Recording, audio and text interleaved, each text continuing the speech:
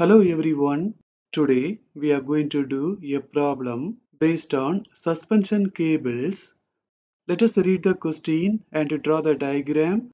A three-hinged stiffening girder of a suspension bridge of 100 meters span subjected to 2-point loads of 20 kN each placed at 20 meter and 40 meter respectively from the left hand hinge. Determine the bending moment and shear force in the girder at a section 30 meters from each end. Also, determine the maximum tension in the cable which has a central dip of 10 meters. Let us keep the left side hinge as a D, the central hinge as E, and the right side hinge as F. In the suspenders, we have to find the equivalent uniformly distributed load WE. From the cable, it will be acting downwards, and from the girder, it will be acting upwards. Now, in the girder, let us find the vertical reaction VD. For that, I am going to take a moment about F. When we take a moment, we have to only consider the girder. VD is acting in the clockwise direction so that it will be positive and the distance is 100. This load is acting in the anti-clockwise direction so that it will be negative and the distance is 80. This load also is acting in the anti-clockwise direction so that it is also negative and the distance is 60. In this process, we should not consider WE. For VD, we will get 28 kN. To find VF, we have to subtract VD by the total load. Here the total load is 20 plus 20, so it is 40. For VF, we will get 12 kN. Now let us find WE. We know that in the hinge E, the bending moment will be 0. There will be two bending moments. The first bending moment due to the loading and the second bending moment due to WE. Since in the hinge E, the bending moment is 0, when we add these two, it should be 0. In the hinge E, let us find the bending moment due to the loading. If we find from the right side, it will be easy. This reaction is acting in the anti-clockwise direction so that it will be positive and the distance is 100 by 2, so it will be 50. For the bending moment due to WE, we can use the formula from the simply supported beam. In the simply supported beam, if the uniformly distributed load is acting for the full span, the formula to find the bending moment in the center is WL square upon 8, but the load will be acting downwards. Here the load is acting upwards, so the moment should be negative. Here W is WE, L is 100. Finally, we will get 0.48 kN per meter. Now in the cable, let us find the horizontal reaction. The formula is WE L square upon 8H. WE is 0.48, L is 100 and H is 10. For H, we will get 60. Now in the cable, let us find the vertical reactions VA and VB.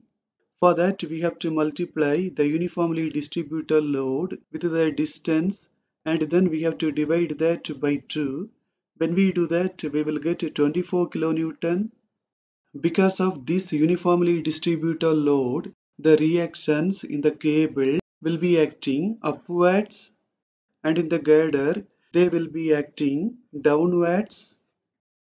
Now let us find the shear force at 30 meters from the left side.